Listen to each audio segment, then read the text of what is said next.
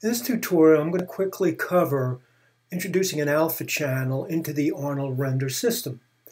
Here's the bird box texture. You can see the different panels. You recall this from our tutorial.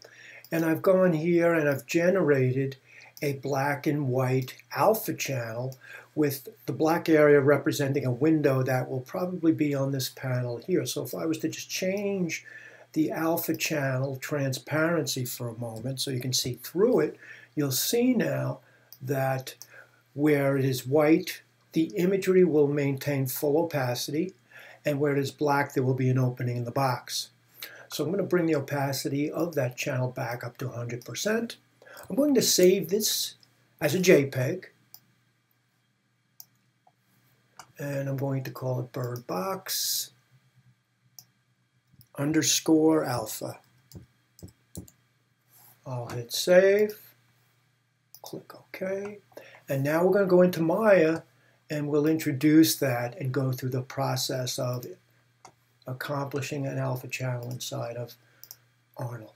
So I've selected my geometry, and if I were to right click, I could go to Material Attributes, and I'll go to the Material Attributes, and if I scroll down under the main node, you'll see the term geometry, and when you open that up, you'll see opacity. And just as transparency was our alpha channel when we used the ray trace render, opacity will allow us to introduce that alpha channel we just made. I'll click on the checkerboard pattern, I'll go to File, and I'm going to do that one more time. Sometimes Maya just doesn't want to do it. Okay, here we go. Click there. I'm going to go out to the alpha channel. I'll click on it and I'll hit open.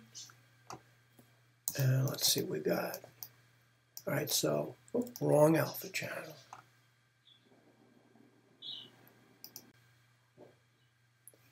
In the texture node, I'm going to open up the tab that says geometry. And then next to the word opacity, I'll click on the checkerboard pattern. I'll go out to my folder and I'll choose that alpha channel I just generated with the JPEG. Now you'll see the box opening.